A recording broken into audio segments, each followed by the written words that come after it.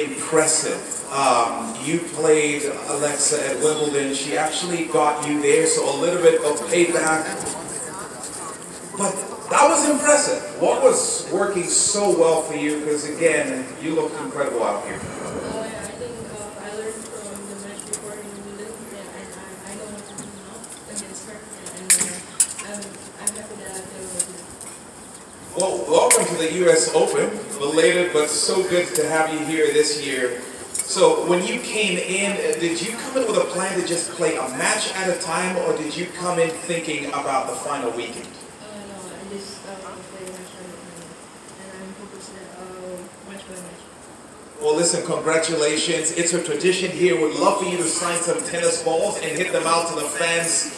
And so they're going to, you can hand them out, you can walk around, it's your court, you win. So guys, can we get her those tennis balls? Do we need a Sharpie of some sort?